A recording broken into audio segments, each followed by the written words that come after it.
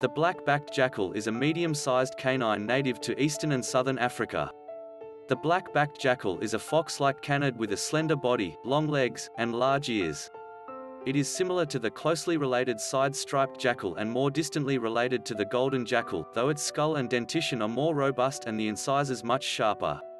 It weighs 6 to 13 kilograms, stands 38 to 48 centimeters at the shoulder, and measures 67.3 to 81.2 centimeters in body length.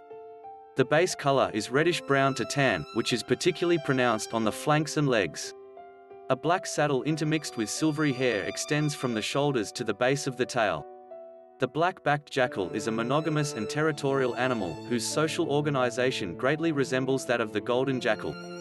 However, the assistance of elder offspring in helping raise the pups of their parents has a greater bearing on pup survival rates than in the latter species.